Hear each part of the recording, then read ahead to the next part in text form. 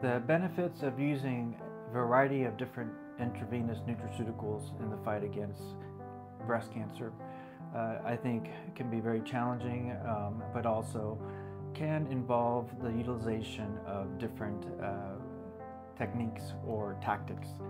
Um, there is an example of using intravenous curcumin, which is a very known potent anti-inflammatory.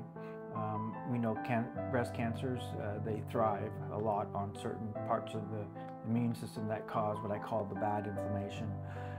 We can address that with IV curcumin. On the other hand, we can also fight the cancer in another way by using a different approach, and that is by using immune-enhancing therapies like IV mistletoe, which is supposed to not enhance the bad inflammation, but in essence activate the immune cells that are known to